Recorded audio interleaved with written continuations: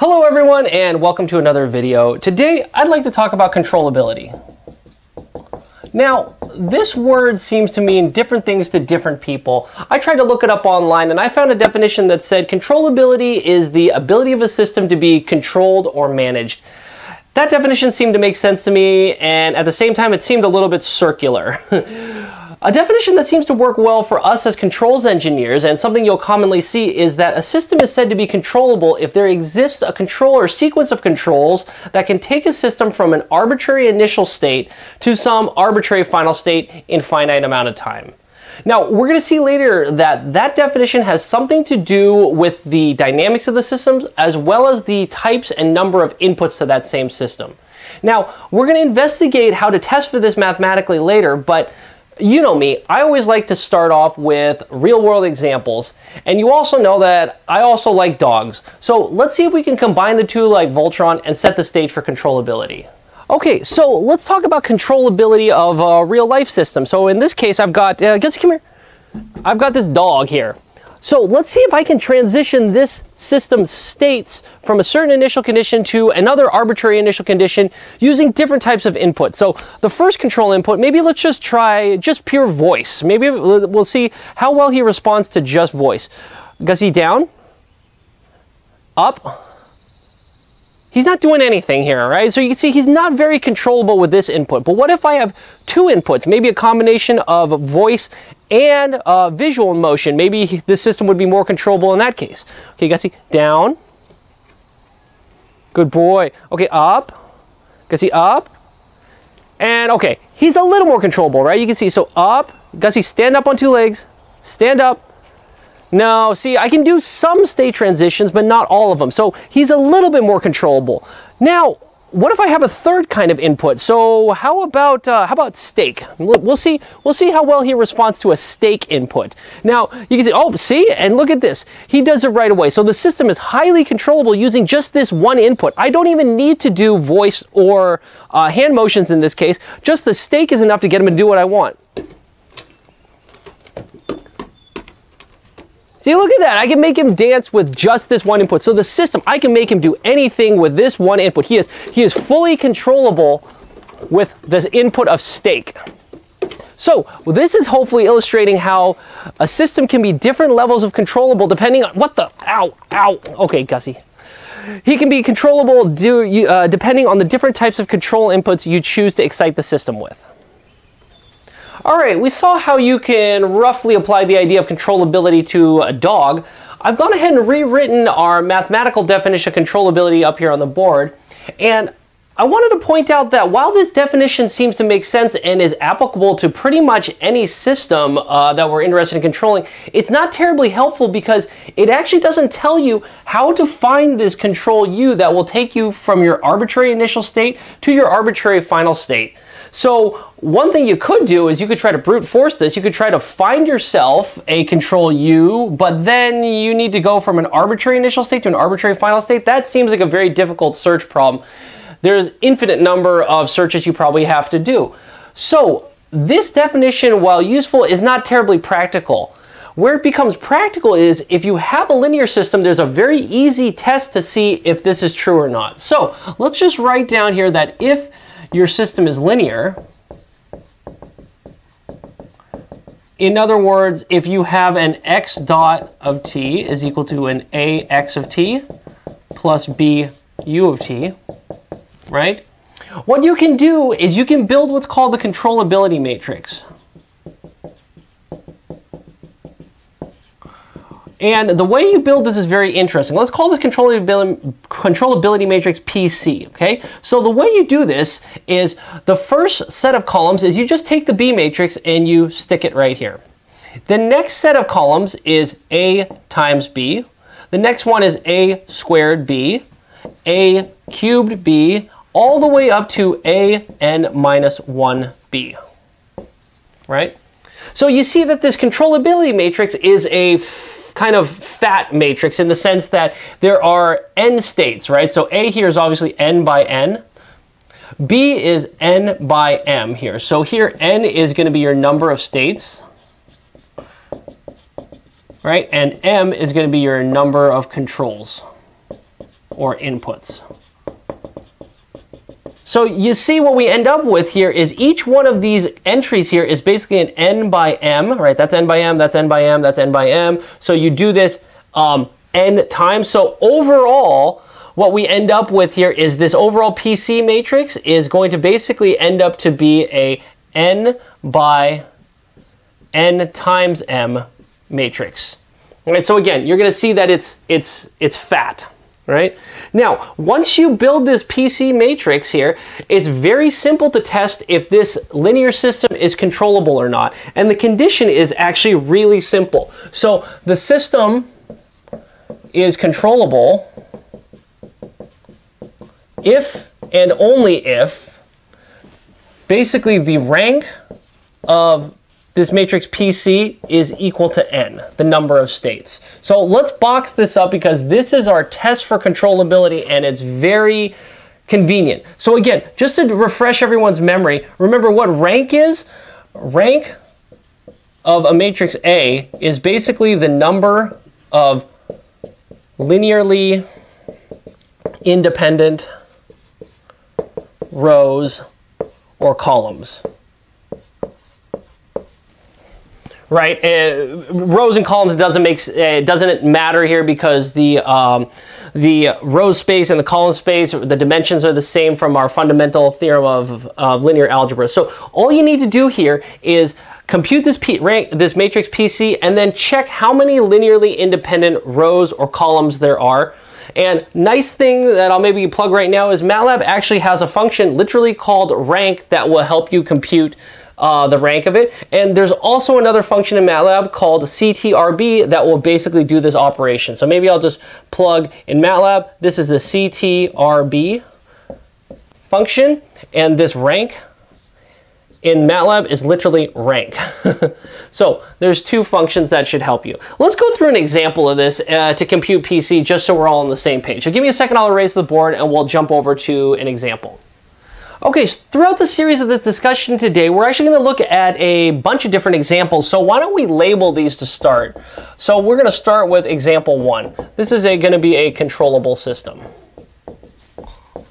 Okay, so let's say that you've got dynamics that look like x dot is equal to your A matrix, because it's going to be a 0, 3, 2, 4, x plus, you just have one input to the system, minus 2 and 1 times u. Okay, so here's your A matrix, here's your B matrix. Okay, so to test if this system is controllable, what I want to do is just go ahead and compute the controllability matrix. So in this case, it's just going to be B and then A times B, and I stop here. Okay, because n is only 2 here, so n minus 1 is just A. So all we got to do is build this matrix. So this is really simple. Okay, B, I just need to put this entry in here, minus 2, 1. A times B, you can do this matrix math here of multiplying A times B, do that in MATLAB, Mathematica, whatever you're interested in. And I think what you'll end up with here is 3 and 0. Okay, so here's my PC matrix. Now, we could go over and check the number of linearly independent rows or columns using the rank function in MATLAB or Mathematica.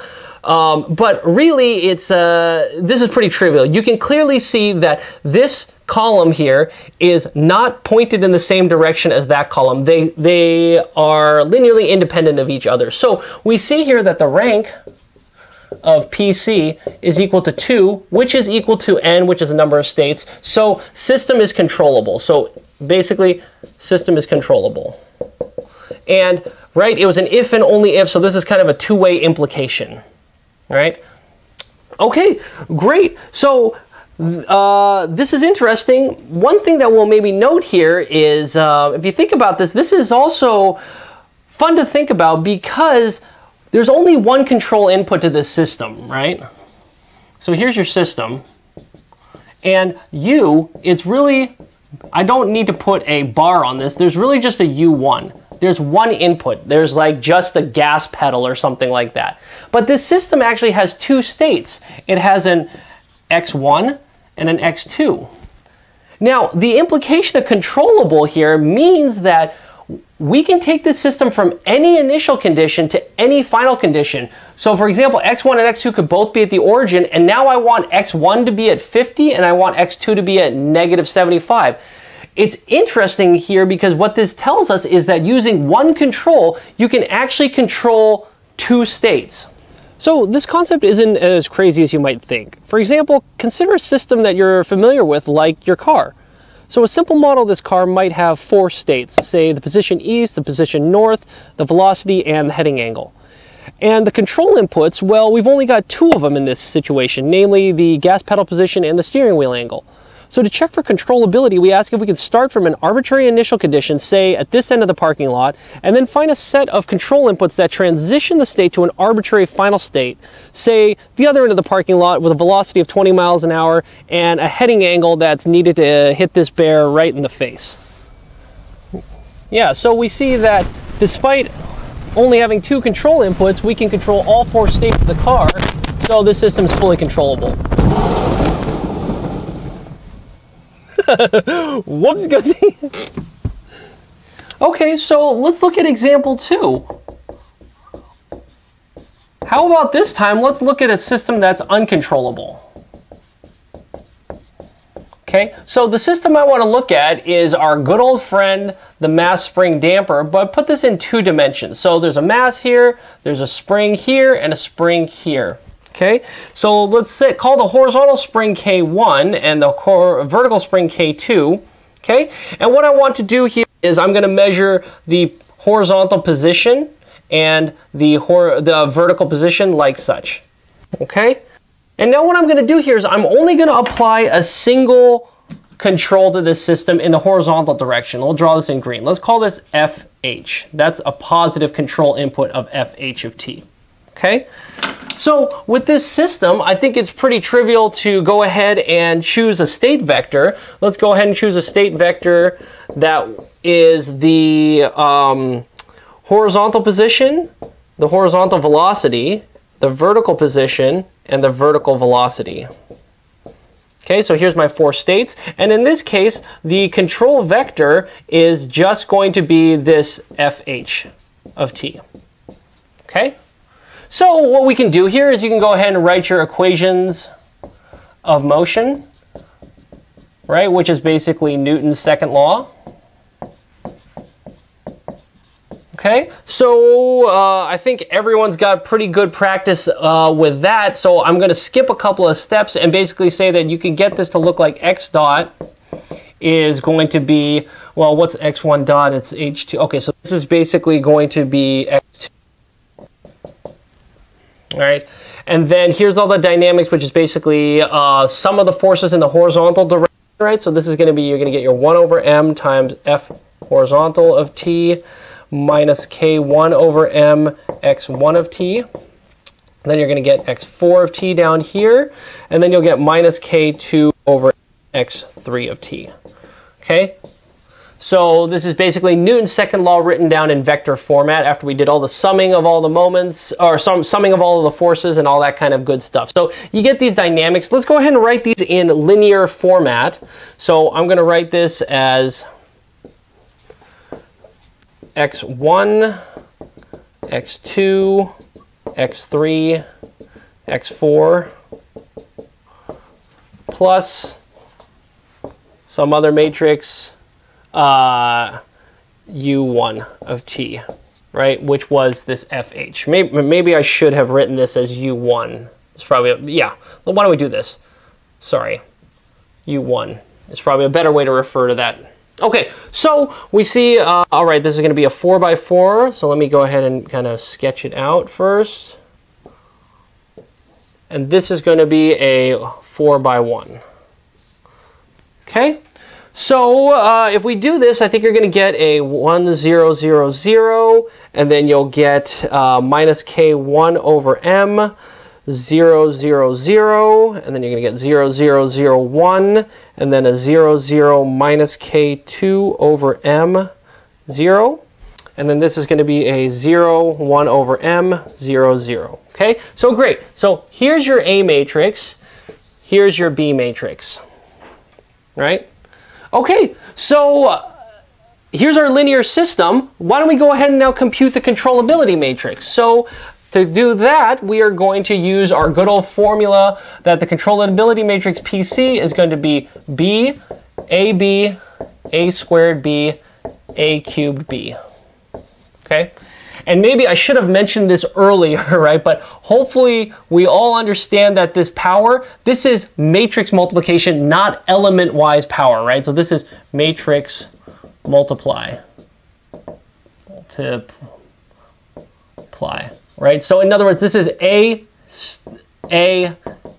right? This is not A dot hat cubed, right? If you're using MATLAB, this is element-wise, right? That is not what you want to do here. You want to do full-on proper matrix multiplication with all these operations.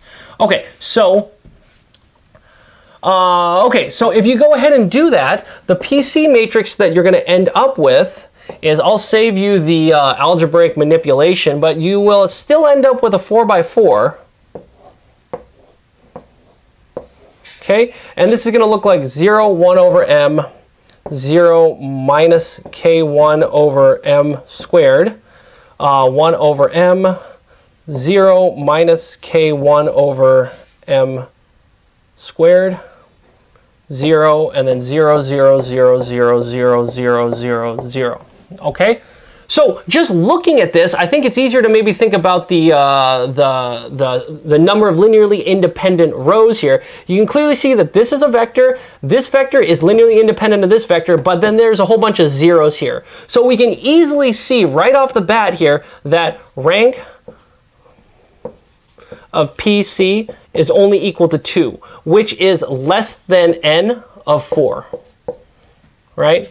Gosh, this is ugly. You get the point, right?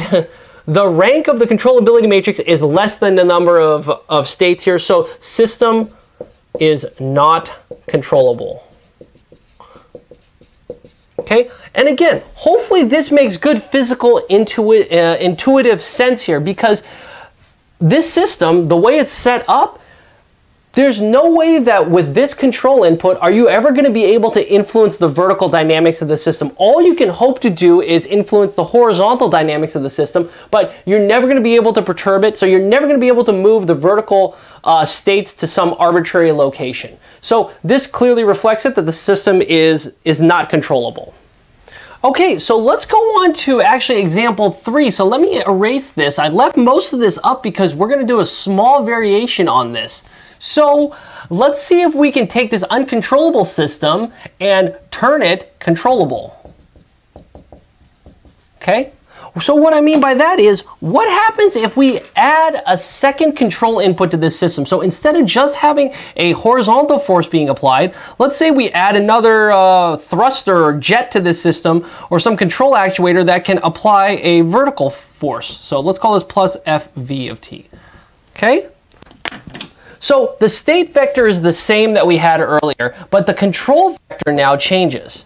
So now the control vector, there's actually 2 separate inputs, right? So the first input is going to be our original Fh of t, and now the second control input is going to be this vertical force that you can actuate independently of the horizontal force, okay? So what are the ramifications of this? So again, here's the equations of motion for the original system. So all we got to do is slightly modify this for the new system. So I think the only thing that would change now is that down here you would get a plus 1 over m u2 of t, right? Because now this vertical force can influence this bottom set of dynamics, the vertical dynamics. So what that does is your B matrix is going to change. So now, I got to scoot this over. So now it's going to be a 4x2 matrix, because I need to pull out U1 and U2. Okay, so the B matrix now looks like 0, and then we get the 1 over m picked up down here. Okay, so here's your B matrix. Okay. All right, so let's do the same thing. Let's come back over here to compute our controllability matrix, PC, and it's the exact same expression, right? So PC is going to be B, AB, A squared, B, A cubed, B, right? And if you do that calculation, this is what you're going to end up with. So remember, we said it's going to be kind of in this case, it's going to be a fat matrix. It's going to be a 4-row by 8 column. So this is 2, 3, 4, 5, 6, 7, 8. Okay. So the first column is just going to be B here. So we're just going to grab the B matrix. So it's a what? 0, 1 over M, 0, 0, 0, 0, 0, 1 over M. Okay. And then you can start filling all of this in here. So gosh, I don't know if I want to just sit here and spend 5 minutes like inputting all these zeros and ones, and I'm going to screw something up for sure. Tell you what, okay, let's just do it just so I don't mess, just for completeness. Okay, so this third row is 0, 0, 0, 0, and then it is a 0, 0, 1 over M, 0, and then this column here is 0 minus K 1 over M squared, 0, 0. Then you got 0, 0, 0 minus K 2 over M squared. You got minus K 1 over M squared, 0, 0, 0, 0, 0 minus K 2 over M squared, 0. Okay, so here's what your PC matrix looks like now. And now, if you go ahead and test the rank of this matrix, you either go ahead and do it in, again, in MATLAB or Mathematica here, you'll find out that the rank of PC is equal to 4, which is equal to the number of states. So now in this situation, this system is controllable. Which again, if you look at the physical setup, that should make perfectly good sense. You got this mass here, but now we've got 2 jets, right? We've got 2 engines, one thruster that can push it horizontally, one thruster that can push this thing vertically. So yeah, I'm almost positive that there should be no problem moving the state vector to any location you want, right? So what this illustrated here was kind of an interesting discussion in the sense that you can make your system controllable. One way to do this in many cases is just to add more actuators to your system, which again, hopefully makes good physical sense here. Here's just the math to back it up and to check that that is indeed the case. Okay, let's go on to now example number 4, which is kind of interesting. Let's call this we're going to check if the system is controllable with a single input. So this was what we had in example 3, right? We clearly saw that the system was controllable if you had 2 independent inputs. But tell you what, let's do this. Let's erase these 2 independent inputs. Let's say that I mount the thruster or the jet or the actuator almost like at a 45-degree angle.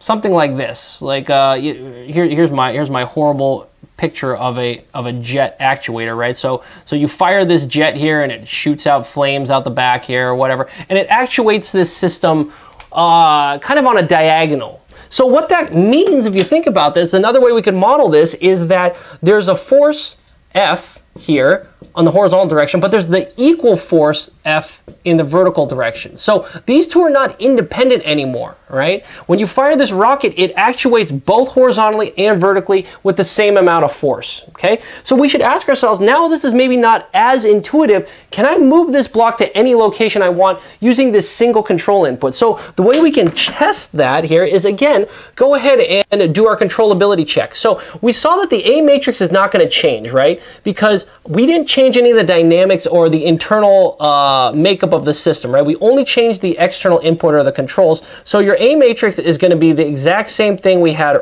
earlier, which was, shoot, I erased it. Maybe I should write that down. Darn it, where'd I put? Oh, here, yeah. Okay, so 0, 1, 0, 0, minus K1 over M, 0, 0, 0, 0, 0, 0, 1, 0, 0, minus K2 over M0. Okay, now the only thing that changes is your B matrix. Okay, so if you went through the exact same procedure, what you'd end up with is that the B matrix in this case is going to be a 0, 1 over M, 0, 1 over M. Okay, because there's only one control input, which is this F. Okay, and now it enters in and controls both the horizontal and vertical dynamics in the same fashion, which is what you're seeing right there. Okay, so what we can do here is maybe it's time we start choosing some constants for this. So let's choose How about a K1 of, I don't know, 1, a K2 of 4, maybe let's make a mass of 1, something like that. If you plug this in, what we can now do is run over to MATLAB and say, okay, the controllability matrix is CTRB of A and B, right? Because now we have numerical values of A and B. This is basically doing B, AB, A squared B, A cubed B, right? It's just shorthand notation for that, okay? And then what we're going to go and do in MATLAB is check the rank of PC, okay? And if you do that, this is going to kick out 4. We'll go check this in a second, and just to double check that I'm not just making things up here. But what this tells us again is this system is completely controllable. So this is really interesting. If you start the block here at any location, like let's just say start it at 0, 0, 0, right? Let's just say that your initial state is at the origin. The block is completely at rest at 0, 0, 0. And you want to move this thing to some arbitrary location. Maybe let's make something up. How about minus 2.27, minus 7.5, minus 2.41, 0.57, right? Again, if you remember, this is the horizontal position, the horizontal velocity, the vertical position, and the vertical velocity. What this is telling us is that yes, there does exist a control that will take you from this initial state to this final state. To prove I'm not pulling your chain here, again, let's run over to MATLAB and Simulink and just see that first. Let's check the system is controllable, and then I'll show you one such control that could actually arbitrarily move this system to this location. All right, so here we are in MATLAB, and I've just typed in our A and B matrices along with our constants, so you don't have to watch me enter those in manually. Now, this is actually the first time I guess we've tried to use the CTRB function, so let's just go ahead and hit the help on this, and we see that this basically just computes the controllability matrix for you. So what we want to do is just say PC is CTRB of A and B.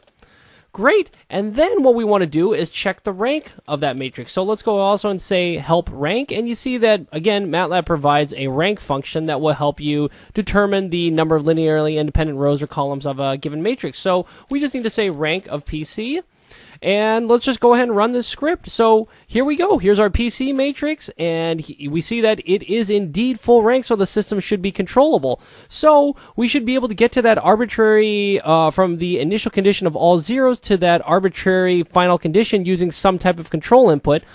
Just to prove that that's feasible here, let's just go ahead and take a look. I've got a Simulink model that I've already constructed, which is basically your A and B matrix with all of the states being output, and we're going to start at an initial condition of 0, and I've got a specific control input that actually will show that, yes, you can actually start from 0 and get to that final condition. So if I just go ahead and run this model, you see that this input, as soon as the scope comes up, this weird series of steps will actually get you a state trajectory as shown here. Whoops, actually, I guess what I should have done here is I should have switched the layout to have 1x4. Let me rerun this again just so it looks more reasonable. Sorry. There we go. So you get this state history, and the final state is indeed the location that we were looking for.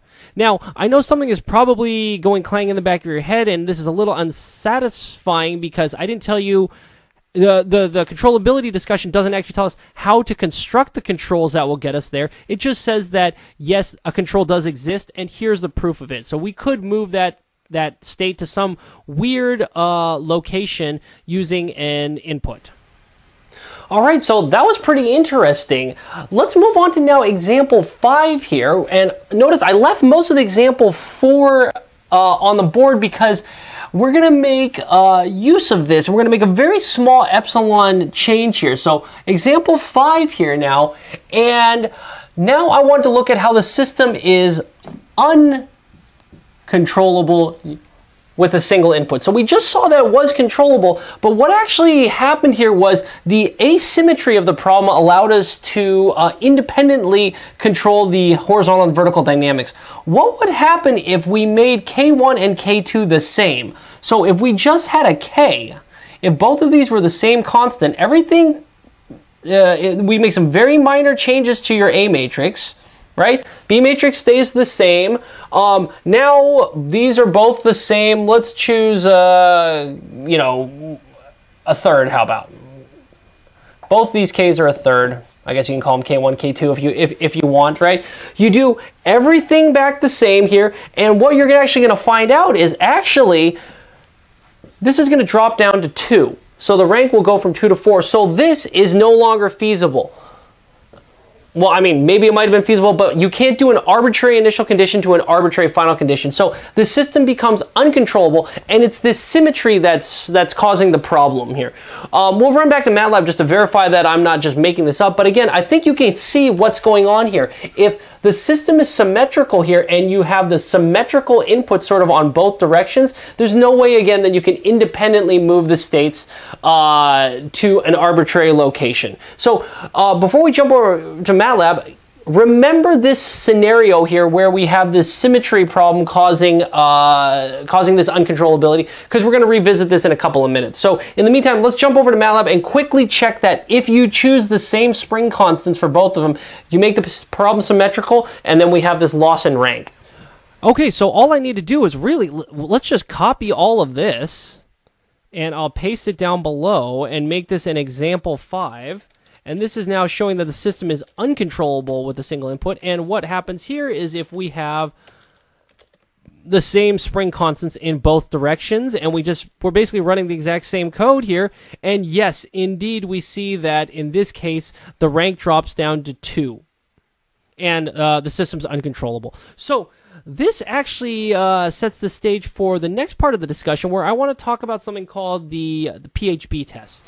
All right, so now I'd like to cover another topic that isn't as popular when talking about controllability, but I actually think that it's almost more powerful. It seems to lend a little bit more information when we're talking about trying to test for controllability of a system. And that topic here is known as the PBH test. Or this is named after a guy named Vasily Popov and another person named Vitold Belevitch, and finally a guy named Popov-Belevitch-Hautus. All very, very smart guys here. So Popov has a book from 1973. I think it's called Hyperstability of Control Systems. Belevitch has a 1969 book, or 68 book here, called Classical Network Theory. And I actually wasn't able to exactly find when Hautus had his contribution, but interestingly, he's the one that actually, if you look up the Hautus lemma,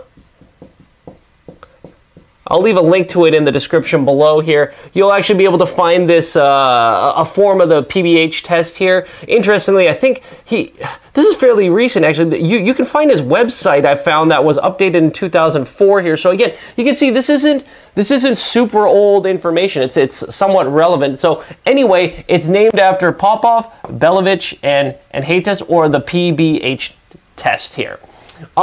Before we go any further, maybe what I also want to mention is a lot of the discussion that I'm going to talk about related to the PBH test is heavily references and uses material from Steve Brunton. So if you haven't seen Professor Brunton's activity, or actually his YouTube channel, Professor Brunton, he's actually one of my colleagues at the University of Washington. So he's also a professor there, but he's in the mechanical engineering department.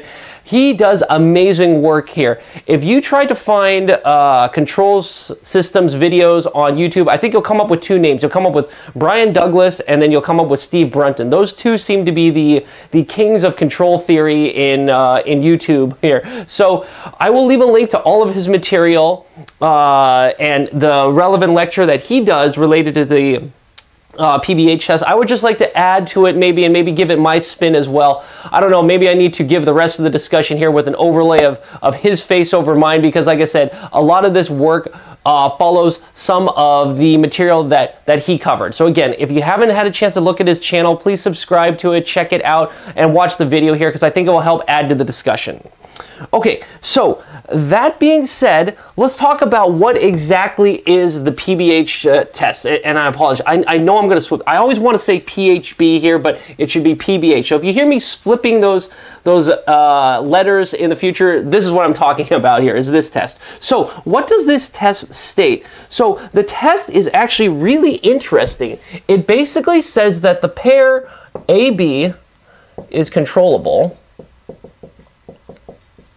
Right, this is what we're looking for. You have an A matrix and a B matrix. This is controllable if and only if, I guess I'll write it as here's our other way of two-way implication, right? If and only if that you have this funny test, rank of A minus lambda I and then B for all lambda in the complex plane. Okay?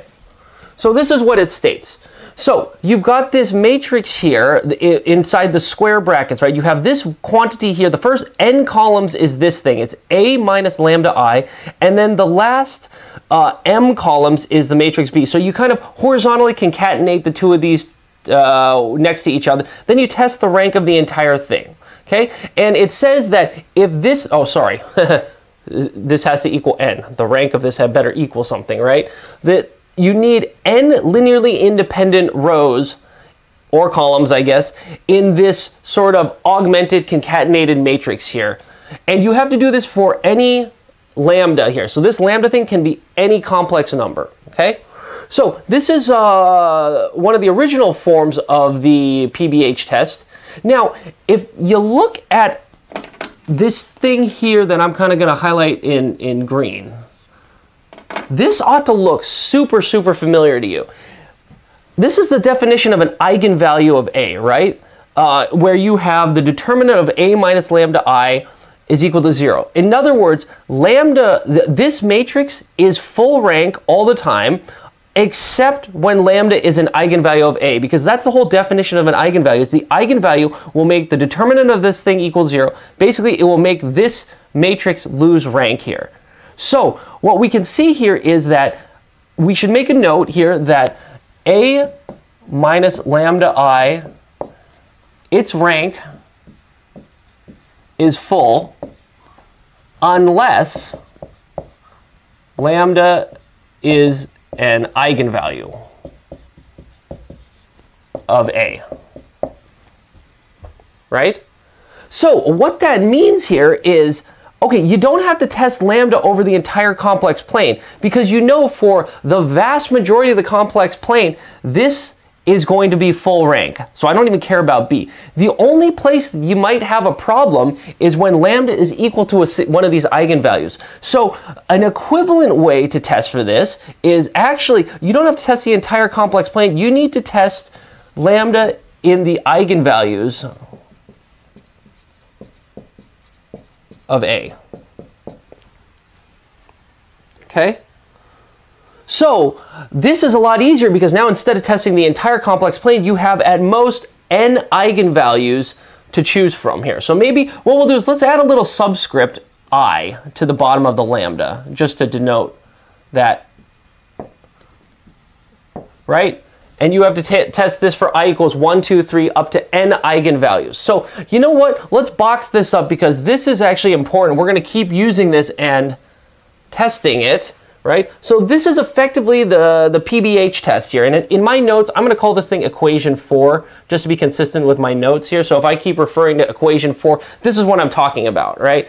This is the controllability test, right? So instead of having to check the rank of the controllability matrix like we did earlier, what you could alternatively do is you could build this concatenated matrix and then test its rank for the I different eigenvalues, or the n different eigenvalues, right?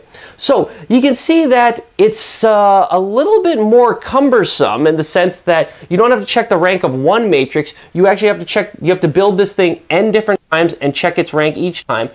But the benefit of the additional complexity is this test, if we start digging into this, is going to give us a lot more information about what the structure of B needs to be in order to make the whole system controllable. So that's the beauty of the PBH test. It's going to give us a lot more insight and a lot more information about the controllability or lack thereof for the system. So with that being said, let's go ahead and give me a second to erase the board. Maybe I will move this equation 4 up to a corner where we can see it a little bit more and leave some more space for some examples and some specific case studies where we want to examine this a little further.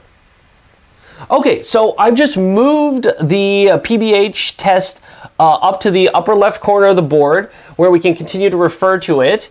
And now what I want to do is let's dig into this a little bit more. So the first situation, or the first case I want to look at is, let's assume that this quantity A minus lambda I, let's assume that it is rank deficient by 1. So let's look at, I'm going to call this maybe case 1, that A minus lambda I is rank deficient by 1.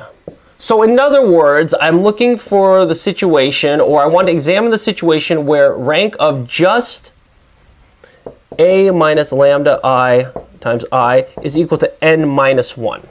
Okay, so there are n minus 1 linearly independent rows, so all we've done here is lost rank by 1. So if that's the case, right, we see that in order for the overall concatenated matrix to have rank of n, we see that B, all this matrix B needs to do is it needs to increase the rank by 1, right? Because this quantity here, A minus lambda I, its rank is n minus 1. So all B needs to do is bump up or augment by 1. So in other words, what that means is this B just needs to be linearly independent of this A minus lambda I, right? So maybe we should write that down. So what we're basically saying here is we need B to quote unquote increase rank, right, by 1. Okay, so what that actually means is you got to just make sure that B is linearly independent of this A minus lambda I. Okay, so in this case, again, B, we're kind of considering B to just be a vector right now. Okay, so if this is a vector that needs to be linearly independent of all of these different vectors, you're basically saying it can't be in the range space of this matrix here, right? So the other way to maybe write this down is I could say that you just need B, it better not be, so it should not be an element of the range of A minus lambda I, right? So if that's true, you're basically linearly independent, right? Because you're not within the span of all of these vectors that make up A minus lambda I, right? It will be pointing in some other direction, okay? So this is great. Notice here that this is for a single eigenvector I, right? So this is for a given lambda I, right? Now, the PHB test says you got to do this for all of the lambdas. So what we see here is that, okay, you have one eigenvector. This will tell you B better not be in the eigenvector of A minus, say, lambda 1I. But B also can't be in the range of A minus lambda 2I or A minus lambda 3I or A minus lambda ni, right? So overall, what we end up with here is if we have to make this true for all eigenvalues, right? So to satisfy for all eigenvalues, we need B had better not be in, okay, you see it can't be in the range of A minus lambda 1I, right? But then it also can't be in the range of A minus lambda 2I. right? So maybe I better union these two sets together, right? Because this here is going to span a space, right? The range of this is some span in Rn, right? This is another, maybe it's another plane or something like that. We're going to take a look at this. You know me, I love physical examples, and I like to talk about things in concrete ideas here. So let's write it down first, and then we'll go look at it, right? So you can't be in this space, you can't be in this space, and you know what? This pattern repeats all the way to range of A minus lambda ni, right? So there are these n spaces that B can't be in, because if B is in any of them, it will fail this test for one of these eigenvalues, right? So let's box this up. This is what we want to look at, okay?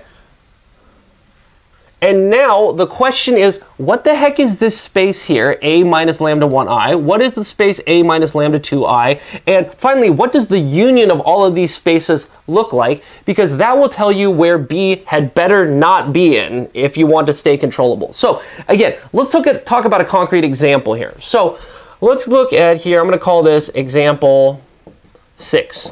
Okay, let's look at illustrating the PBH test. Okay, so in this case, here's the A matrix I want to look at. It's a 3 by 3. Okay, so you got 1, 2, 3, 2, 1, 0, 0, 2, 4. Okay, so here's your 3 by 3 matrix. If you go run over to MATLAB and you get the eigenvalues and the eigenvectors for this system, you would just do something like Ig-A, ask it for the eigenvalues and the eigenvectors. Let's call them V and D, okay?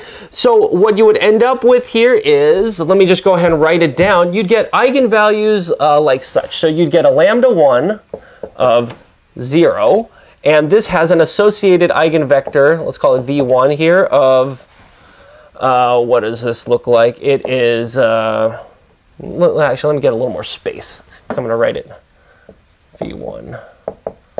Okay, it's going to be 0.408 minus 0.817, 0.408 transpose. Crud, is that going to did I run off the page here?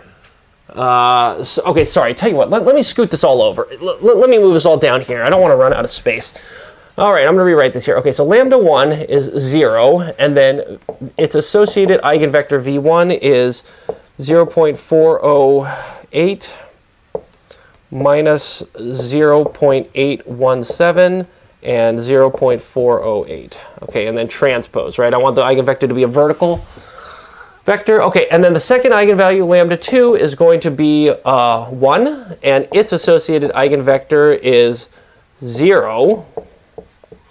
And then 0.832, and then minus 0.555. And again, transpose that sucker. And then finally, lambda 3 is going to be 5. And then V3 is going to be 0.667, 0.333, and then 0.667 transposed. Okay, so here's the eigenvalues, the associated eigenvectors. So now what we want to do is, I want to compute some of these spaces, like A minus lambda 1 times the identity matrix. Okay, and then I think to do that, let's go over to MATLAB, actually, to do these calculations. So what I'm going to do in MATLAB is a couple of things. So what we want to visualize first is, I want to get an idea of what the heck is this range of A minus lambda 1i. So if you remember, the range of A minus lambda 1i. So this is going to be pretty simple in this case, right? Because lambda 1 is just 0. So this really turns out to be, what is the range of A? All right? So we're basically asking, what are the linearly independent columns of this matrix A here? So this is basically saying, I need to form a a basis for the span of all of these columns here. So luckily MATLAB has a command called orth, which will allow us to do that. So tell you what, why don't we go over, do this in MATLAB. We'll go ahead and effectively compute what is the span of all these three columns here, okay? And we'll plot some of these spaces here, like what does that space span, and also where can be the matrix B, where can that be within this space, okay? So let's jump over to MATLAB and try to visualize a couple of these spaces. All right, so here we are in MATLAB. I've just gone ahead and typed in the A matrix that we're interested in. So the next thing that we want to do here is get the eigenvectors and eigenvalues of A. So we're just going to go VD and call the eig function in MATLAB.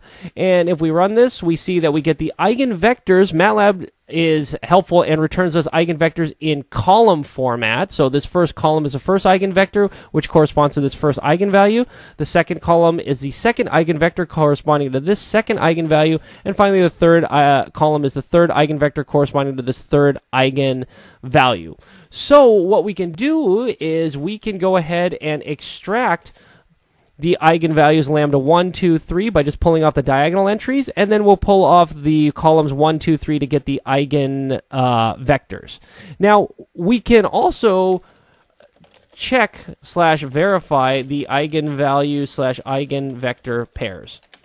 So in other words, we know that A minus lambda 1 times identity matrix of 3, so this is A minus lambda 1I. The whole idea with the eigenvector V1, right, that corresponds to this eigenvalue lambda 1, is that this eigenvector actually lives in the null space, or it exists in the null space of this highlighted matrix, right? So this entry, when we execute it, it better come out to be 0 or as close to 0 as numerical round off is going to allow. And let's do the same thing for 2 and 3 as well. Okay, so again, let's run this, and we see, yes, 0, 0, 0. So good. We got the eigenvalues and the eigenvectors correctly. Let's go ahead and suppress the output of some of these things we don't care about any longer. Now, what we want to do is let's get into some of the stuff that's relevant to the PBH test. So we said the next thing we need to do is I need to compute the range of A minus lambda I times I, right? Because we said the whole idea with the PBH test showed that the B matrix cannot be in this range. It needs to be linearly independent of this range. So the first thing I need to understand here is let's get what is the range of this matrix. So for example, let's first compute this for how about A minus lambda 1 times I3. So here's A minus lambda 1I. So if we run this, here's what this thing looks like. Okay, and what we're going to see here is that the rank of that is actually only 2, because the whole idea is the eigenvalue is going to make this matrix rank deficient, and in this case, it's going to make it rank deficient by 1. So, for example, if I type in rank of answer, we see that, yes, it's only 2. So there are only 2 linearly independent columns in this matrix. So the basis for that space, or the two vectors that would span this, I can make 2 vectors which would span this space. So like we said earlier, MATLAB has this great command called orth. Here you go. It's an orthonormal basis for the range of A. That's exactly what I want to do. So let's just wrap this with an orth command. And what this is going to do, if I run this, is now, here we go. These are the linearly independent columns, or a basis for the linearly independent columns of the range of this matrix, okay? So let me just, I'll assign this to a variable. So, I don't know, range A minus lambda 1I. It's this. I know that's not the prettiest thing in the world here, but I think it gets the idea across. Maybe let's copy this and do it for 2 and 3 as well. So A minus lambda 2 and 3, and then I just need to change lambda 2 and 3. So again, all of these should just be 2 vectors. So here we go. So here's the range of A minus lambda 1I is spanned by these 2 vectors, and then here it is for the other A minus lambda 2I. It's spanned by these 2 vectors, and then finally these other vectors. So the good thing is, since we are doing this in 3 dimensions, I can plot these vectors, right? These are just, yeah, they're just vectors, right? There's nothing fancy about them. So to do that, tell you what, I actually prepared it somewhere off screen. Let's look at just the first one, a minus lambda 1i. Let's just plot these two vectors, so this column, and plot the space that it spans. So that's what I've got over here. So let me see if I can I'll make this a little bigger. We can kind of keep the two of them next to each other just so we can get a rough idea. So these dark red lines are these two columns, right? And then the shaded patch, I'm trying to visualize the space spanned by these two vectors. And as you can see, all that is, it's every linear combination of those two vectors here, right? So it just makes this plane in 3 space, right? Okay, so that's one easy way that we can visualize the space of what is the range of a minus lambda 1i, right? This is what it looks like. It's this red transparent plane in space, okay? Now, I don't want to clutter this up too much, so these dark red arrows, I'm just not going to plot these individual vectors, but I'm going to leave the space that they span as a sort of semi-transparent color. So I'll tell you what, let me show you that figure over here. I want to plot them without the arrows. So here you go. This is what it looks like, right? Again, it's that exact same plane, except I just haven't plotted this vector and this vector. Whoops, excuse me. Okay, so again, the red one, let's make that range of a minus lambda 1i. Okay, now I'll add on top of this a green plane. This is a minus lambda 2i, and we see that it's a different plane, right? The range of a minus lambda 2i spans a different space in effectively R2, right? It's a two-dimensional surface, which is embedded in R3, right? Okay, and finally, let's go ahead and add the third one, a minus lambda 3. So that's this blue one. So we got a red, green, and a blue spaces, and these are these quantities a minus lambda 1i, a minus lambda 2i, and a minus lambda 3i, right? These are the spaces spanned by it. Okay, so what we saw with the PBH test is that if your B matrix is in any of these ranges, so we saw that what each one of these things were, where they sort of represented, they could be drawn as a 2D plane in our example. Right? If B is in any one of those planes, you're a little bit hosed, right? In the sense that your system's uncontrollable. So, for example, we could go ahead and construct ourselves a B uncontrollable, just for illustrative purposes, by basically, let's just maybe make it live in the range of this. This was the red plane, right, that we just drew up in MATLAB. So you could do something like, to use MATLAB speak, we could say range of a minus lambda 1i, right? We saw that this was basically a space spanned by two vectors. Let's just do this. How about all rows column 1? I'm trying to use sort of MATLAB speak. And I guess in MATLAB, remember, instead of using the range command, I think what we're using is the orth command, right, to generate an orthonormal basis for this space here. So let's take the first basis vector and we will add it to the second basis vector, right, which is all rows column 2. And then you can add on some linear constants to the front of this. It really doesn't matter. I don't know, how about minus 0.8? And then how about plus 1.2? Right? So all we're doing here is we're making a linear combination of two basis vectors, which yields another vector which is still in the range of this original matrix, right? So if you work out the numbers for this using our MATLAB example, I think you come up with something like, what is this? Minus 0.267, 0.989, minus 1.016, okay? So we claim that this is uncontrollable because this vector, it's still going to be in this red plane, right? And we'll go back to MATLAB and check that in a second, right? It's still going to be lying in the red plane somewhere, so it's uncontrollable. Now, for example, we could contrast that with a controllable system, right? So a controllable one would be basically anything that's not in that space. So let's just make something up, and then we will go verify that it doesn't lie in the red, green, or blue plane. So how about 0.1 minus 0.1, or sorry, 0.25, a negative quarter, and then 1, right? So we should be able to see that these two are uncontrollable and controllable, right? And we can actually check that using our earlier controllability matrix check right now. Since we've got the A matrix, we've got the B matrix, we could go ahead and make the controllability matrix and check its rank. But let's do both. Let's go back and show that this vector B lives in the red plane and that this vector B does not live in either the red, green, or blue plane. All right, so let's go ahead and make our B uncontrollable. And we said that we were just going to use this matrix, right? All rows, column 1, plus all rows, column 2. And we're going to add some random constants in front of it. I think we said minus 0.8. And then maybe let me move this to the next row, 1.2. Right, something like that. So this was our uncontrollable matrix, and tell you what, let's do this first, okay? So if you go ahead and execute to here, we see, yep, here's that matrix that we were, or sorry, the vector that we were talking about, right? And now what we can do is let's plot that on top of. Here was our diagram, right, with all of these spaces. So what we should see is this B uncontrollable vector, it basically lives in this red plane. So if I go ahead and add that here, let me go ahead and try to do that as sort of this purple line.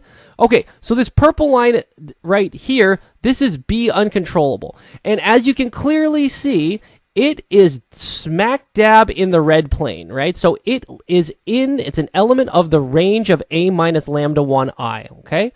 So we should see that this is basically uncontrollable. So if we want to verify that, what we can just do is just say CTRB of A and then B uncontrollable, right?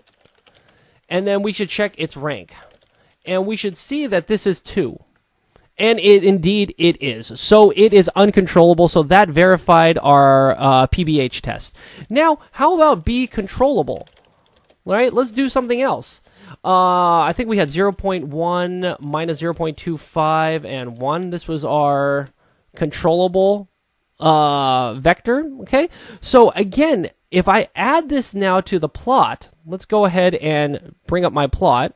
Okay, so here's all the spaces we're interested in, and now what I'm going to do is I'm going to plot B controllable now, and I add this as this orangish vector, and there you go.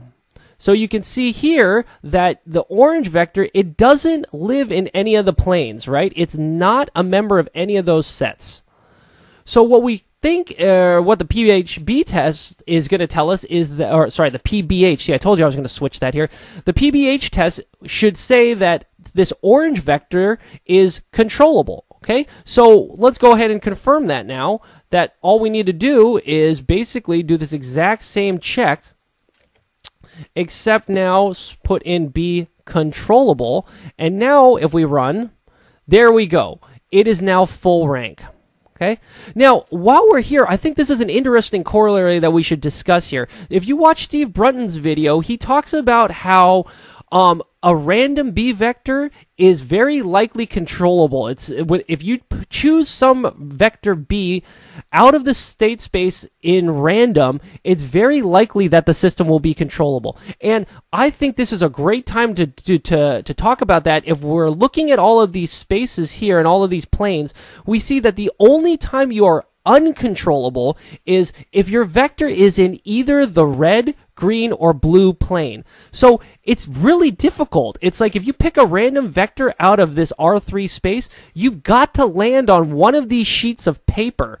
So you'd have to be very, very unlucky to land in a red, green, or blue plane. It's very likely that if you just pick something randomly, it's going to be like this orange vector in the sense that it points somewhere else completely independent, and therefore it is going to be controllable according to the PHB test. So what's actually interesting is we can expand on this concept here if we recall the good old friend, the rank nullity theorem. Okay, so if you remember, the idea with the rank nullity theorem here is it stated that basically the range space or the column space or the rank effectively of the matrix is sort of well, I guess we should say this more precisely, right? The range space and the null space of the matrix are sort of complementary in the sense that the rank of a given matrix, let's call it Z, plus the nullity or the dimension of the null space of Z, this makes up the full space, okay? So again, if your matrix Z is rank deficient, that means it has some null space, and that null space is linearly independent of the range space here, right? That's basically what the rank nullity theorem is saying. Now, in our case, the matrix Z that we're interested in is we're focusing on the rank of this thing, A minus lambda I, right? So if I apply the rank nullity theorem to the matrix that we're interested in,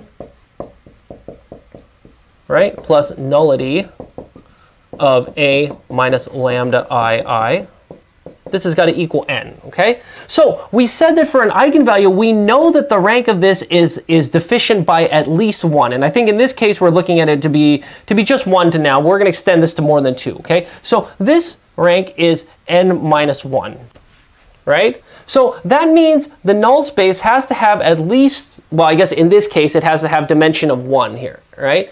Now, we should ask ourselves, what is the null space of this matrix A minus lambda I, right?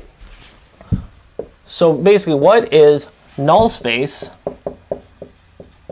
of A minus lambda I?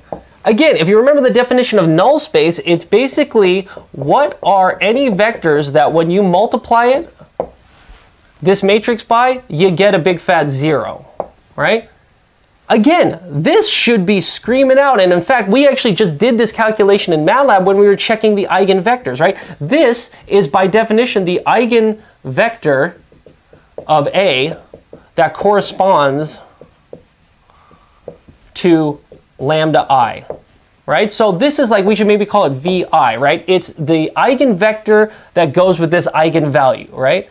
So what we see here, what's so interesting about this is that it's saying here that the eigenvector, right? The other way we could think about this is that the eigenvector of A has to be linearly independent of the range of A minus lambda I. Okay, so maybe we should write that down.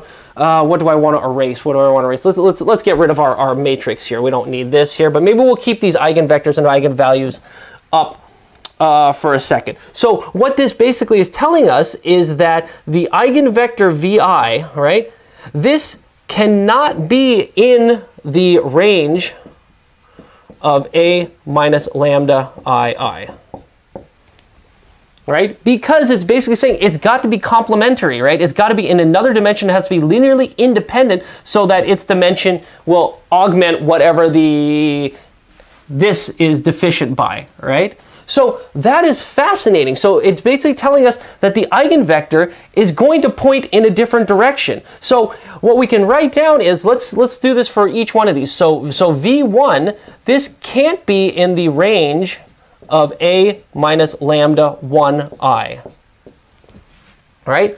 Which is great because if you look at this, that's exactly this term right here, right? So V1 is not going to be, this was the red plane, I guess, if you want to think about it, right? V1 is not going to be in the red plane. It's going to guaranteed to be pointing in some other direction. And similarly for V2 and V3. So V2 is not going to be in the range of A minus lambda 2I. And V3 is not going to be in the range of A minus lambda 3I. Okay? Now, before we get too excited though, you should note here, right? We said that, okay, your B matrix, it can't be in the range of this unioned with the other ranges. What's a little bit insidious about this is if you look at this eigenvector V1, yeah, it definitely is not going to be in the red plane. V2 is not going to be in the green plane. And V3 is not going to be in the blue plane. But what's kind of fascinating is V1 is in the range of A minus lambda 2I and range of A minus lambda 3I. So it's not going to be in the red plane, but it's actually going to be in the green and the blue plane. And similarly for V2. So V2 is going to be in the range of A minus lambda 1I and the range of A minus lambda 3I. And finally, V3 is going to be in the range of A minus lambda 1I, and range of A minus lambda 2I. Right? So this is a little odd. Basically, you don't want to pick V1 by itself, because if you picked V1 by itself, yeah, you would satisfy the fact that it's not in the red plane, but it would intersect in the green and the blue plane, and you'd end up with an uncontrollable system. Similarly with V2 by itself and V3 by itself.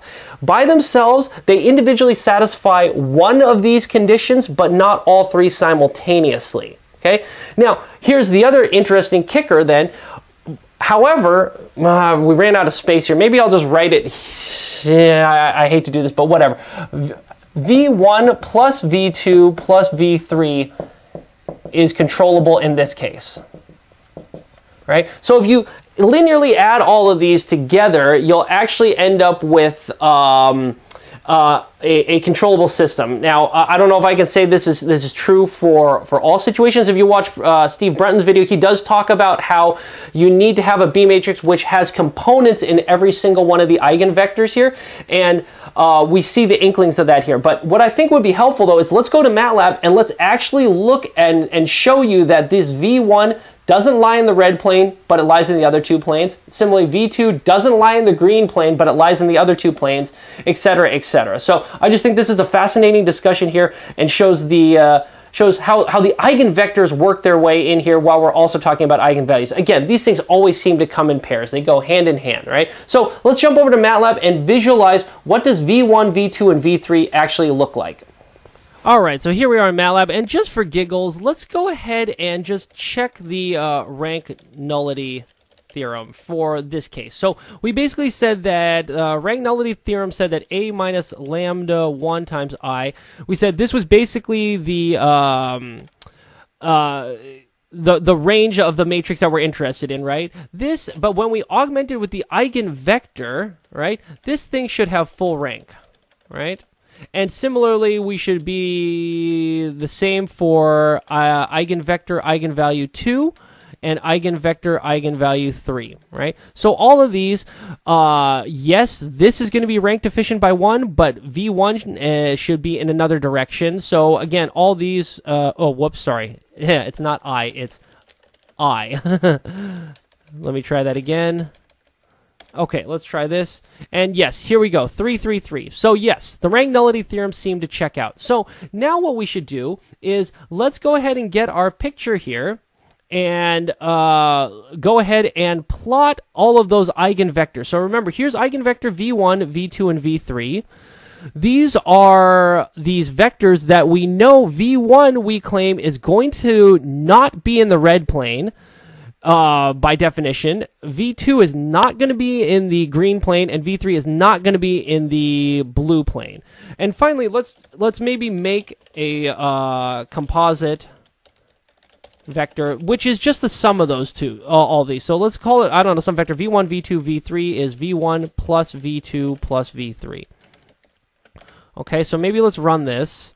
Okay, all right. So here are the vectors we're interested in. Okay, so let's just go ahead and I'll grab my little figure that we had plotted earlier, right? This was visualizing all of these spaces that you want to effectively avoid if you want to stay controllable. And now let's go ahead and first add V1. So if I plot V1, it's this red dot line, this thick red line that just appeared. And you can clearly see that, yes, V1 does not lie in the red plane, right? It's pointing in a different direction. But, as you see, it actually lies in both the green and blue plane simultaneously. So, this should be uncontrollable. Right, and similarly, let's go ahead and add maybe the V2 vector. Right, so you should see another vector appear right now. Here's the green one. So again, we see that yes, the V2 does not lie in the green plane, but if you circle this around enough, you see that, well, look at this, it lies in the red and the blue plane. So again, still uncontrollable. Finally, let's add v3, eigenvector v3. There it is, as the blue vector. I just plotted it. And again, it doesn't lie in the blue plane, but guess what? It lies in the other two planes, so it is uncontrollable. So if we want to check that, right, let's go ahead and verify that eigenvectors by themselves are not controllable. Right, so what I need to do is CTRB of A and V1 here, right? And I need to check the rank of that thing. And then we need to do this for the other two as well. Okay, so look at that, 2, 2, 1, yikes. So definitely not controllable. However, let's check if V1 plus V2 plus V3 is controllable. So again, I'm just going to do rank of V1, V2, V3, right? This was this mega vector that we created, which was a combination of all three eigenvectors. And now, in that case, we get a controllable system. And in fact, I think what we can do is let's just go ahead and draw it on our nice composite diagram, maybe as an orange. So let me go ahead and right now you should see a vector show up now. There it is. There's the orange. And here's that V1, V2, V3. And you see when we add all three of those eigenvectors together, we get a third vector which is clear of all of the planes here. And we end up with a controllable system. All right, so now I think we're getting a pretty good feel for the PBH test for the situations where B is a vector, right? Where this basically lost rank of 1, okay? And we saw that if B is a vector, yeah, it makes sense to be talking about when is a vector in the range of another matrix, things like that. But what about, let's look at another case. This is case 2, right? What happens if A minus lambda II is rank deficient by more than 1, right? Case 1, what we were talking about earlier, is when A minus lambda II was rank deficient by just 1, and we saw that in that case, yeah, we have B that is a matrix, a vector here. But now, let's go ahead and consider what happens if this A minus lambda I is rank deficient by more than 1. So in other words, what we have to do is let's choose an index that is the eigenvalue which makes this lose the most rank here. So what I want to say here is choose/consider the eigenvalue P that makes A minus lambda Pi lose the most rank. And what I mean by that is when you go A minus lambda Pi and you look at the rank of this thing, right, that you lose more than one linear independent column. You lose maybe a lot. So let's say that this rank comes out to be M, okay? So in this case, we see that if M, and M here is usually, M is going to be, well, tell you what, let's work this out a little bit further. Okay, so now if the rank of this is M, right, so this entire side is M, we see that B, in order for it to be controllable, you need to bring it up to N. So what B needs to be is B needs to be at least N minus M, right? It needs to have that many linearly independent columns, right? So what we can do here is let's write this down. So if we compare this with, I guess, what we call the equation 4, so comparing with equation 4, we see that B needs to, let's say, quote unquote, make up at least N minus M rank, right? In other words, what this means is that the number of linearly independent columns of B has to be N minus M at least. So what that means is, if you think about this long enough, that your B, it can't be a single vector any longer, right? Because if this was just a single vector, the most number of linearly independent rows or columns that this adds from this is the situation we were just looking at. You could hope that it is not lying in any one of those planes, and what that will do is that will add a dimension of at least 1. But if you need N minus M at least, B now has to be a matrix, right? So now this thing has to be a matrix where you have at least n minus m columns, right? And furthermore, I say at least because if you had n minus m columns, each one of these need to be linearly independent from a minus lambda pi, okay? You could have more, right? That would give you more chances to become linearly independent of this and bring the overall rank of the system up to n. But at a minimum, you need n minus m columns, okay? So maybe we should write this down. What we see now is that we have kind of two conditions. So condition one here is we see that the dimension of B has got to be at least greater than or equal to n minus m. Okay, so that's our discussion we just had, right? And now we also see that in order to do this part where we said quote unquote making up the rank, right? It mathematically means that the columns of B have to be, or at least n minus m columns of B, have to be linearly independent of a minus lambda pi, right? So we can say that, the way we could write that is we could say that the range of B, right, is linearly independent from range of a minus lambda pi, right? So this need, I don't necessarily want to cross this out because the idea is correct, because what we're talking about here is this is for one eigenvalue, lambda p. There could be multiple eigenvalues again, so you're going to have to do this for all of the different eigenvalues. So you're going to have to repeat this check for every single eigenvalue. And the reason why I'm kind of hesitant about this, I don't know if this is the right notation any longer, because B, it's not a vector any longer, right? It's a matrix. So the concept we were trying to encapsulate up here is, again, that B was linearly independent from range of a minus lambda I. So now I don't know if we should write is not a member. Maybe to modify this appropriately, we should say that B is Li from range of a minus, right? So yeah, that makes a little bit more sense. And I guess it's not really B here, it's really the range of B. So maybe, again, we need to sort of modify this operation to be, right? It's the orthonormal basis or any basis that B makes up, right? Because B, again, it could be huge. You could have 500 control inputs, and really, you just need n minus m of them to be linearly independent from the rest in order to be controllable, right?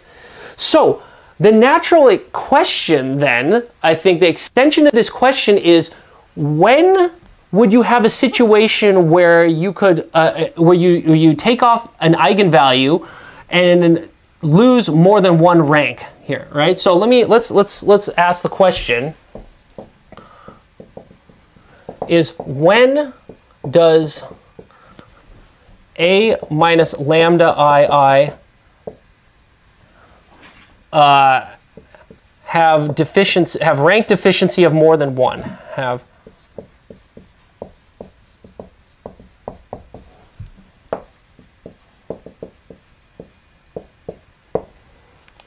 Right? So again, we can answer that question if we go back to the rank nullity theorem, right, where we said earlier that, okay, the rank of a minus lambda I plus the nullity of a minus lambda I is equal to the total dimension of the space here, right? So what I'm looking for here is this is going to be n minus, let me see, like it's going to be greater than 2. So yeah, I guess we can call it n minus m here, right? So that means that the only time that this is going to lose more than 1, so the only time m is greater than 1 is when the null space is greater than 1. So this is going to be a dimension m, right? So when the equivalent question is, when does the null space have more than one dimension? Well, that must mean that you actually have a multiplicity of eigenvalues, right? Because if you have a multiplicity of eigenvalues, then your null space or your eigenvector space, you'll have two eigenvectors for the same eigenvalue, so they're going to span a different location, right? Or a larger space. So the answer to this question here, and maybe we should write this down here, is when you have repeated eigenvalues, right? So this is actually fascinating, and this is where we, maybe if you tuned out with all the math and this wasn't quite your bag, now's the time to tune back in, because we're going to relate all of this to the physical system.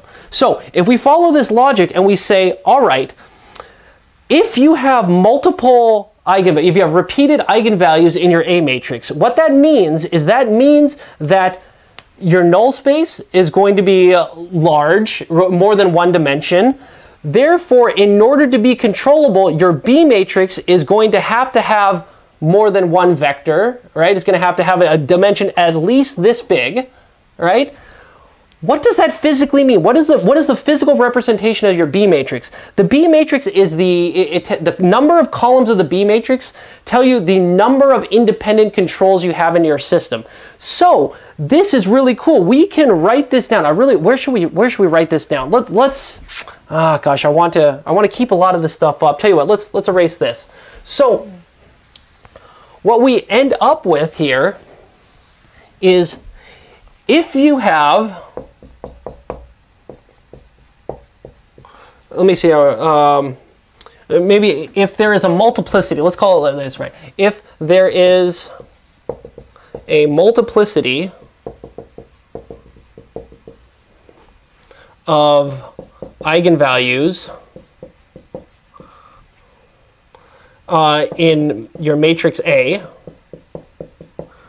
with degree m, right? You have m repeated eigenvalues. Then the system requires at least, maybe we'll underline that, m individual, maybe you can call them independent, or separate, however you want to think about them, controls to be controllable. Right? That's the takeaway from this whole discussion, right? Because again, if there's a multiplicity of eigenvalues of degree m, that means this a minus lambda pi is going to be ranked efficient by at least by m, right, for that given eigenvalue. Therefore, in order to be controllable, this is ranked efficient by m, this B has to bring up or make up at least m rank, right? So in order to do that, this has to have at least m columns, at least, right? It could always have more. So the minimum that you could get away with here is you need at least m individual controls. So this is fascinating because it's basically telling you, if you want, say this is your airplane, right? This is an aircraft or some complicated system, right? And you look at the A matrix and it's got multiplicity of, say, degree 2. You know that there's no way you will ever get a single control to make this system controllable. You need at least 2 actuators to this system. So that, I think, is fascinating, and I think that is a super helpful result of this. Not only do you know now the dimension of the controls, right, but you also know where does this B matrix need to live? What does it need to look like? What does the structure need to be? You see that it has to be linearly independent from all of these. It almost gives you a way to see what are admissible and inadmissible B matrices. So you as a control engineer, as just a general engineer, can try to now design your B matrix to satisfy these conditions to guarantee controllability. So again, I think this was a little bit abstract. Maybe what we should do is, again, let's go ahead and jump over to MATLAB and revisit that example where we had the 2 springs moving around. And actually, before we go to MATLAB, maybe what we should do is we should look at the board and revisit the actual diagram just to refresh everyone's memory. But again, I can't stress it enough. Maybe before we do that, let's say it again. This PBH test is very, very helpful and very useful because not only does it allow you to test controllability, but it gives us a lot of insight and intuition into the B matrix, and more importantly, what the B matrix can and can't look like if you want to be controllable or not. So again, I think it's really neat. And finally, again, another plug, you should really watch Steve Brunton's video on this. He also gives additional discussion on this and gives another alternative way to think about it. And I think maybe with 2 views, maybe this will start to make a little bit of sense. But you know me, again, I like concrete examples. Let's go revisit example number 5 and apply this concept of multiplicity and the PBH test for a system that needs multiple control inputs now in order to be controllable. All right, so with that in mind, I'd like to revisit example 5. So let's call this example 7, which is revisit example 5. And again, here's the picture that went with example 5. This was the system where we had the symmetrical system, right? It was a mass with 2 equal springs here, and we were trying to actuate it in the same fashion in the horizontal and vertical direction. And we saw that this system was uncontrollable. So in this case, we saw that if we chose, again, I think we used a K1 was equal to K2 was a third, and a mass was equal to 1. So if you do that, your A and your B matrix end up being, let's see, the A matrix comes out to, I think we actually did this earlier, but just for completeness, let's rewrite it here. 0, 0, minus 1/3, 0, 0, 0, 0, 0, 0, 1, 0, 0, 0, oh, sorry, no, this is minus 1/3. Minus 1/3 and a 0, right? And your B matrix comes out to 0, 1, 0, 1. Okay, so from our discussion from the PHB test, we see that really what we care about here is the eigenvalues of A. So if we went ahead and computed the eigenvalues of A, what you would end up finding here is you'd find out that lambda 1 is 0.866, lambda 2 is minus 0.5i, lambda 3 is 0.866, and then a lambda 4 is minus 0.5i. So actually, it looks like there's a multiplicity of 2 here, and there's also another multiplicity of 2. Okay? So if we go ahead and we try to apply our PHB test, or basically what we were calling equation 4, for example, let's choose lambda 1 here. So let's apply equation 4 for lambda 1. Okay, so again, that said that we needed AB is controllable, right, if and only if we needed rank of the combination A minus lambda 1i and then B to be equal to n. Okay, so we know that since there is a multiplicity of 2 with this first eigenvalue here, the eigenvector space, or the null space of this, has dimension 2. So we know that rank of A minus lambda 1i, this is equal to just 2. Okay? So we see that B, in order to make up the dimensionality or the amount of rank that we lost here, or how much this is rank deficient, we see that B, it has to be 2 things that we saw earlier. B, it has to not be in the range of A minus lambda I, and it also has to have dimensionality 2. In fact, the other way what we said is we see that B needs to be linearly independent, right, of A minus lambda 1i and have dimensionality 2, right? So what this is basically telling us is that B, it can't be just a vector anymore. B has got to look like 2 columns here, right? And these two columns have to be linearly independent of A minus lambda I1 in order to just meet it for just lambda 1. We're going to have to do the same test for lambda 2/4 as well. But what this shows us is at a minimum, you see B has to be two columns. What this physically means here is you need two independent inputs to the system. So we're not going to be able to cut it with one input here.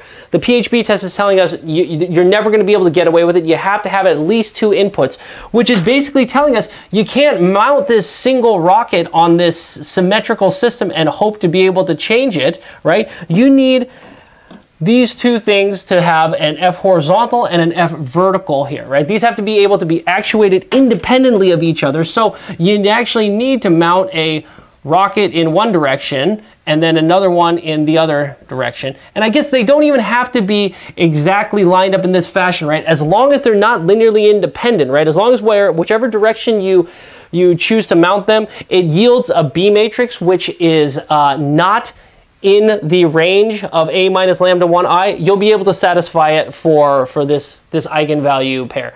Then you're going to have to, again, repeat it here for the second pair to also make sure you're not in that range space either. So again, the PHB test we see here is really, really actually helpful because it's showing us the required structure that B has to have in order for the system to be controllable. And in this case, this is actually an even more helpful result because we see that the second you know the eigenvalues of A, what you should do then is look, are there any multiplicities here? If there are multiplicities of the eigenvalues of A, that is going to tell you you're not going to be able to get away with just one control. And the degree of the multiplicity is going to tell you the number of independent controls that you actually need for the system to be controllable. So again, this is really, really awesome because you have this somewhat quasi-abstract mathematical theorem, but we're able to remap this into physical requirements on the system and how that impacts your potential engineering and control design.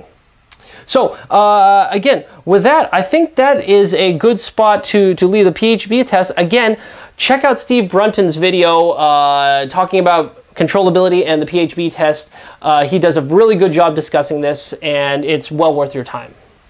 All right, everyone, so I think this is a good spot to leave it. This was a pretty good discussion here on controllability, both using the controllability matrix, which we saw was a convenient and easy way to check controllability of a linear system, as well as the PBH test, which was a slightly more cumbersome way to check controllability, but it gave us an incredible amount of knowledge and understanding about the structure of the B matrix and how it's related to controllable and uncontrollable systems.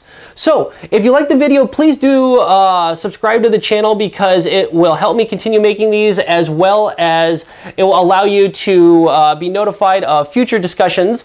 Particularly, we're going to have a future discussion applying this controllability concept to full state feedback and linear quadratic regulators. So that's coming on down the pike, so I would recommend you stick around for that. Also, you'll notice I've got a large, I'm trying to build up a library of these control systems discussions and other engineering topics as well, like MATLAB and Mathematica. If you'd like to see a more comprehensive syllabus and discussion of all of these videos in a proper, concise order that makes sense to maybe study as part of a undergraduate or graduate controls course, please check out the description. I've got a link to a syllabus and larger curriculum then. So with that being said, I think this is a good spot to leave it. If you've been a long-time subscriber, thank you very much. And if you're new to the channel, I hope to see you at a future video. Until next time, I'll talk to you later. Bye.